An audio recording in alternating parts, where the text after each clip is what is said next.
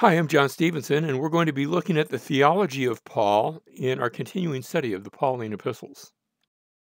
The traditional way of looking at Paul's message, especially his message of salvation with regards to justification, is that Paul taught individual justification as God's work of grace in acquitting us, declaring us to be righteous from our guilt through the substitutionary atonement of Jesus on our behalf. Luther taught that, Calvin taught that, a number of modern professors teach that, and I'm one of them. I'm traditional when it comes to this perspective.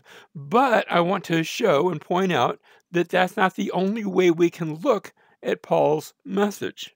So, what we're looking at are some other perspectives. Now, it's not necessarily other interpretations, although some have taken their perspective to be the only one, and there we have the problem. The what's called the new perspective. It's been around for quite a while now, so it's not quite so new. And N.T. Wright, James Dunn, Ed Saunders are three of the those that have spread this and taught this. They haven't always said the same thing, so this is not necessarily a theology or even a single doctrine, but a tendency to look to say that justification is primarily, and my issue might be primarily here, um, that it is primarily about the inclusion of Gentiles as a community apart from keeping the Jewish law. And then they add probably a number of other things, is what I can fit on the chart, that the final judgment will be based upon works. Well, let me take that apart. First of all, I might have a problem with primarily about the inclusion of Gentiles, because I agree that justification is about, to a certain degree, about the inclusion of Gentiles as a community apart from keeping the law. That part is true. Is that to the exclusion of individual justification? I don't believe that it is. So that new perspective becomes erroneous when it becomes the only perspective there is. Now, the question of the final judgment, will it be based on works? Actually, if you look at every prophetic statement about the final judgment, not about how we are declared righteous right now, but about the final judgment, then yes, that's always maintained. It's always stated that that's on the works. Their works will be judged. Now, how do we take that and reconcile that with individual justification by faith? I think we can do that in the same way we can reconcile the words of James and the words of Paul with regard to how is a person justified. That one comes about as a result of the other. But I don't think those are necessarily at odds. I think they've been made at odds, especially when you look at the writings of those three men that we mentioned.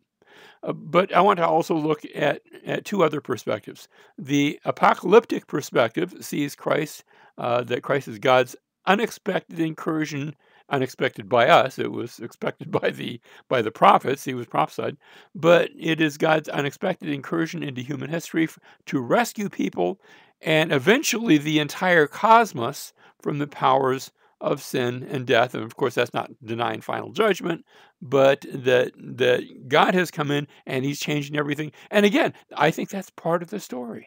And I don't have an issue with seeing that. Now, that's part of what Paul says. It's not everything that Paul says, but it is part of what Paul says with regard to God's work. He doesn't really link that with justification, but his work of redemption. Think about Romans chapter 8, where the entire universe is bound up, waiting for its final redemption. And then finally, what we could call the anti-imperial perspective, that Paul presented Christ rather than Caesar as the true Lord, and the Christian community as an alternative to the oppression of Rome. Again, I think that's part of the story. Now, I think we have a problem in each one of these cases if we say that's all there is. So it's a little bit like, I'm going to use that old illustration of the blind men and the elephant, where each one feels a part of the story, and they said, well, the elephant's like a tree because he's feeling the legs, or the elephant is like a snake because he's feeling the trunk, or like a palm leaf because he's feeling the elephant's ear. And so I think that, as I said, I'm a traditionalist, and so I probably default in that direction. But that's part of my Western heritage because remember, in the West, we're very individualistic. But Paul actually makes the gospel both collective but also individualistic if you look at the language that Paul uses. So he does both, even though he's dealing primarily with a more collective society than we are in the West today. Now, next, I want to look at the question of two kingdoms. And I think this applies to some of those perspectives that we were looking at just now. Um, Remember that Paul in Romans chapter 13 calls for obedience and submission to local earthly governments. He's very clear that every person is to be in subjection to the governing authorities, that those powers that exist are ordained by God, that God has ordained governments and he has established them. That does not mean that there are not unrighteous governments, but that we are to obey the governments unless that government orders us to do something that is against God. For example, if the government says, from now on, you're going to worship idols, and we say, well, we can't do that. Doesn't mean now that we break every other law that government gives, but we break the unrighteous law, taking a stance for God, because there's a higher law, there's God's law that is in effect. And so Paul really lays that out in Romans chapter 13, verses 1 through 7. He gets down to verse 7. He says, render to all men what is due them, tax to whom tax is due, sort of reminds us of what Jesus had said, pay to Caesar the things that are Caesar, to God the things that are God's. And that's the balance. That's the balance, that we are to pay to Caesar, the obedience and submission to local earthly governments, but we are citizens of a heavenly kingdom. We have a higher calling, and so we obey God when there is a conflict between the two. One is temporal, the other is eternal. We understand that. But remember, verse 7, he says, render to all what is due them, tax to whom tax is due, custom to whom custom, fear to whom fear, honor to whom honor. And then he continues, although in one sense he's going to a new subject, but this is still tied to what is previously. He says, owe nothing to anyone except to love one another. That's part of our love. We are to love as God loved. Remember how God so loved the world, and God sends rain upon the just and the unjust. And in that sense, we are to be good citizens. That is, that we're to pay our taxes and we're to observe those good things and even those things that we might not care for, but they're not calling us to do something evil, so that we are to pay, as it says, tax to whom tax, custom to whom custom, fear to whom fear, honor to whom honor. So that if you're in a courtroom and the judge walks in and the bailiff says, all rise, then you should rise. That's appropriate. That's not against God's holy order. Next, I want to go to the question, very briefly, of the church, the question of the church and Israel. Now, we addressed this in Romans chapters 9, 10, and 11, but I want to address this in regard to what Longdecker and Still said in their book, Thinking Through Paul. We've been using that as our textbook. They present what they call the two ways view, that Paul's gospel was only for Gentiles. Now, that's a very minority view. I don't really see too many people holding that, but I have run into one or two that say that Paul's gospel was for Gentiles. He meant for Jews just to sort of go their own way. Well, no. Paul and the New Testament church were both unified that we should all come to Jesus. There's no other name given among heaven by which we must be saved. That Jesus is the Messiah, and we must all recognize him as such. However, here's the question. When it came to things like keeping the law and circumcision, Paul is very upfront. He did not tell the Jews, don't circumcise your children.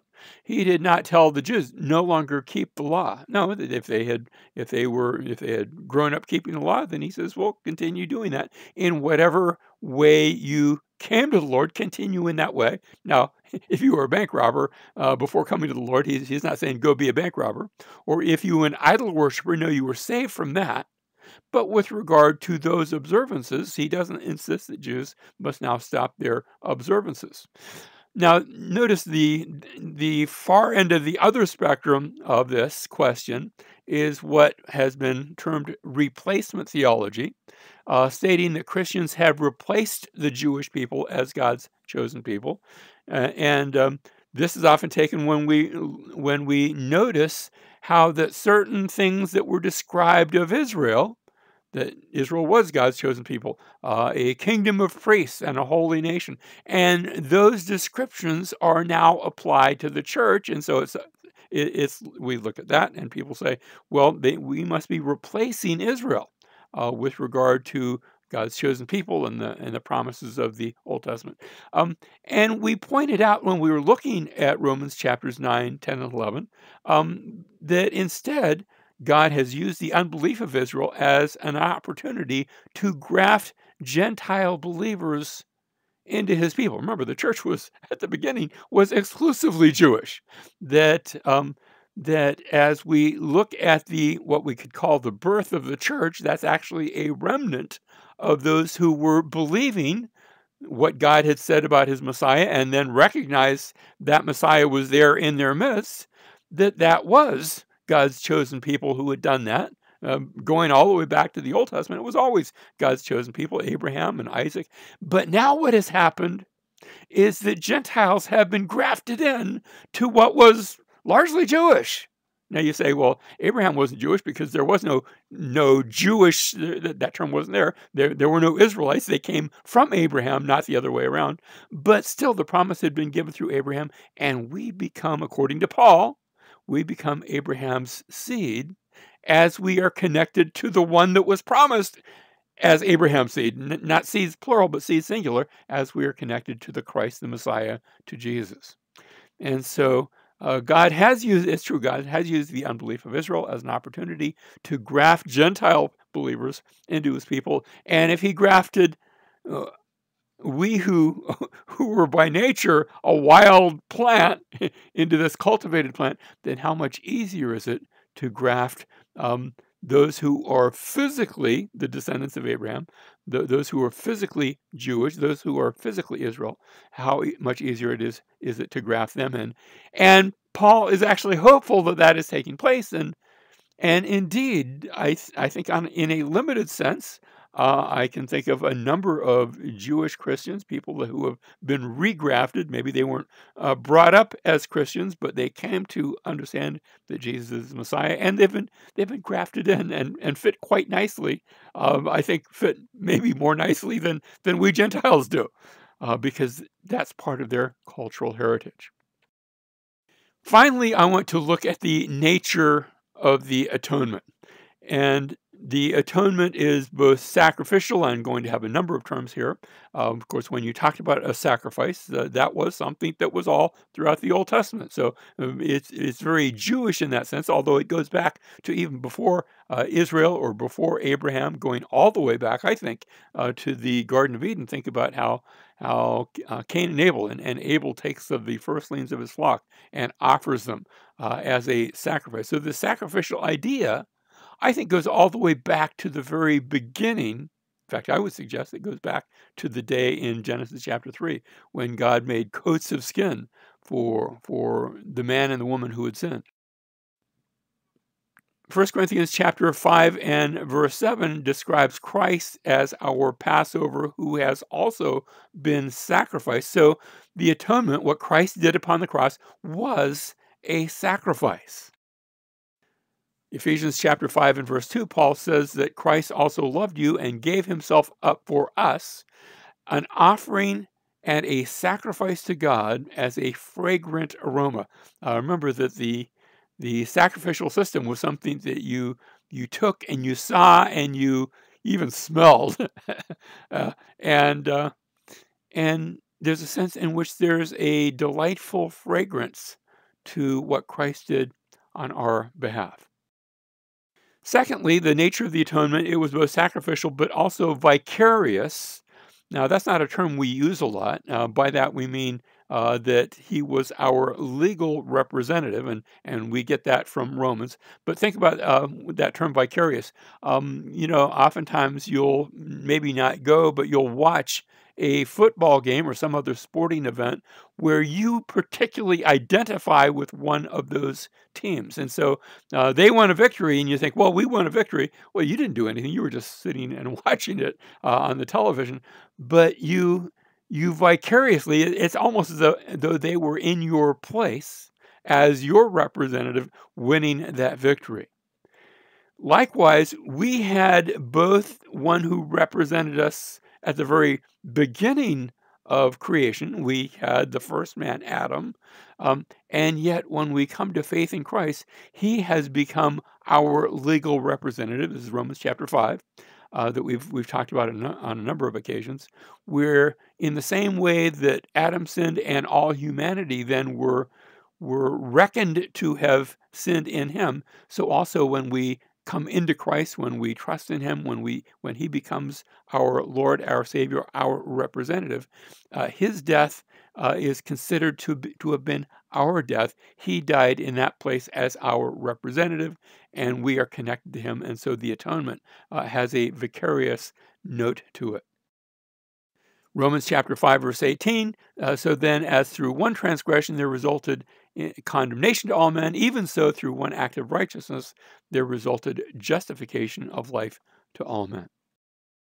He goes on, verse 19, for as through the one man's disobedience the many were made sinners, even so through the obedience of the one, that is Jesus, the many will be made righteous. Next, the nature of the atonement is such that it is substitutionary, that he was our substitute. Colossians chapter 2 and verse 13, when you were dead in your transgressions and the uncircumcision of your flesh, remember he's speaking to Gentiles there, he made you alive together with him, having forgiven us all our transgressions. Verse 14, having canceled out the certificate of debt consisting of decrees against us, and which was hostile to us, and he has taken it out of the way, having nailed it to the cross. That is, the debt that we owed, the sins that we committed, it's as though they were nailed to his cross, that he died in our place as our substitute, so that the death that Christ died was both sacrificial, vicarious, but it was also substitutionary. Next, it was penal. Now, when I say penal, think about the term penalty, that there was a penalty that was demanded. And so Galatians chapter 3 and verse 13, Paul says that Christ, by the way, notice these are all from Paul. We're talking about Paul's theology. Christ redeemed us from the curse of the law, having become a curse for us, for it is written, cursed is everyone who hangs on a tree. The penalty for our sins, he took upon himself. He took our curse, the curse that we deserve, the curse from our covenant breaking, because when you broke a covenant, the result would be that you would be cursed. The old way that a covenant was seen back in the Old Testament was that you would take an animal, if you were going through the physical way of illustrating it, you'd take an animal and you would kill the animal, and then you'd cut it into, and the participants of the covenant would pass between the pieces. And what you were saying was that if I break my part of the covenant, my part of those covenant stipulations, then what happened to that animal, may that happen to me. You were actually putting a curse on yourself, saying what happened to that animal, that should happen to me, where I might be torn apart and killed. Well, Christ took that curse upon himself. His death, notice, he redeemed us from the curse of the law as he became a curse for us. So he suffered our penalty. Next, it was propitiatory. Now, that term propitiatory, remember, propitiation is to satisfy the just demands of the law. Romans chapter 3 and verses 24, 25, being justified as a gift by his grace through the redemption which is in Christ Jesus, whom God displayed publicly as here it is, a propitiation in his blood. That is a satisfactory payment, wherein the demands of the law that were against us, that we had failed to keep, those demands were met and kept in the person of Jesus, notice, in his blood, by his death upon the cross. Now, that term propitiation, if you had been allowed to go in, and you wouldn't have been allowed because only the high priest could do this, but into the tabernacle where you had the Ark of the Covenant pictured here. This box that had on the top of it these statues of two cherubim facing each other, and the lid of that ark was known as, in Greek, as the hilasterion. We say the mercy seat. The word seat isn't actually there, the place of mercy. But really a better rendition might be the place of propitiation, the place where the demands of the law are met. And it was here that once a year, the high priest would go into the Holy of Holies and he would sprinkle blood onto to the top of the mercy seat. Notice there's a space there. That space was considered to be the very throne of God.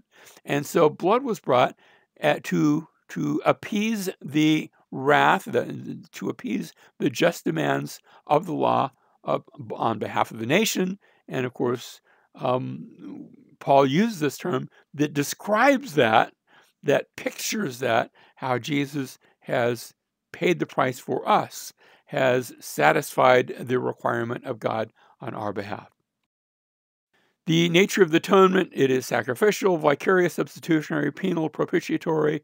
That propitiation presupposes anger, the just demands, but the price of propitiation on our behalf was death. So we've already seen Romans chapter 3, verses 24 and 25, that it was in his blood through faith that he was displayed publicly as a propitiation.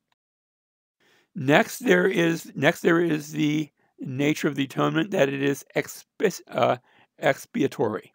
Now, that's another term we don't use a lot, hardly at all, that it removes guilt. And in this sense, we can take propitiation and expiation and contrast them together and maybe see how this plays out. Propitiation is to appease or satisfy the just demands, or satisfy anger, satisfy wrath. Expiation is to erase or to remove guilt. In propitiation is directed toward the anger or the demands of God. In expiation is directed toward the guilt of man, sort of two sides of the same coin. They are related. In propitiation, the sacrifice in the temple appeased the just demands of a righteous God, but then in expiation, notice it covered the guilt of the sins committed. So these really are two sides of the same coin. Ephesians chapter 5 and verse 25, beginning verse 25, Christ also loved the church and gave himself up for her so that he might sanctify her, having cleansed, and notice it's the cleansing that removes the guilt, having cleansed her by the washing of water with the word, that he might present to himself the church in all her glory, having no spot or wrinkle or any such thing, but that she would be holy and blameless. So the nature of the atonement was that it served to remove guilt. It served to cleanse. Next, it was redemptive. 1 Corinthians chapter 6 and verse 20, for you have been bought with a price, therefore glorify God in your body. That purchase idea, we have been purchased by the death of Christ. And finally, that the atonement is triumphant, that it accomplished what it set out to do. We see this triumph idea in 2 Corinthians chapter 2 and verse 14. But thanks be to God who always leads us in his triumph in Christ and manifests through us the sweet aroma of knowledge of him in every place. We see it also in Colossians chapter 2 and verse 15, when he had disarmed the rulers and authorities, he made a public display of them, that's the language of a triumph, having triumphed over them through him. That his death upon the cross was not a failure. To the contrary, it was a triumph, so that we hold that the atonement is both sacrificial, vicarious, substitutionary, penal, propitiatory, expiatory, redemptive, and triumphant, that it is all of these areas. Now, each one of these presupposes something, and we'll end on this note, that the sacrificial nature of the atonement presupposes that the animal sacrifices were inadequate, that our sin could not ultimately be handled by the death of an animal. Sort of obvious to us, not so obvious to those from the Old Covenant. That it was vicarious, that it presupposed man's sin and man's identity with sin, And so both our act of sinning, but also the idea where we have a representative who was at odds with God, we needed one who to be in our place, one to connect us with the Father. Thirdly, that the substitutionary idea presupposes man's inability to save himself, that we needed a substitute who could do and accomplish the work for us. So he is our substitute.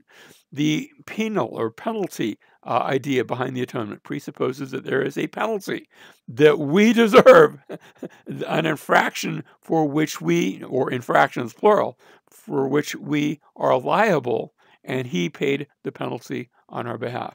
The propitiation presupposes God's anger and wrath and just demands of the law against us, that we have broken the law and are deserving of those things. And notice how that's linked with the penalty idea. The expiatory work presupposes guilt that needs to be removed. The redemptive presupposes that we were enslaved to sin and needed a release from that. And finally, the triumphant work of Jesus on our behalf presupposes a conflict, a cosmic conflict in which he has won the victory.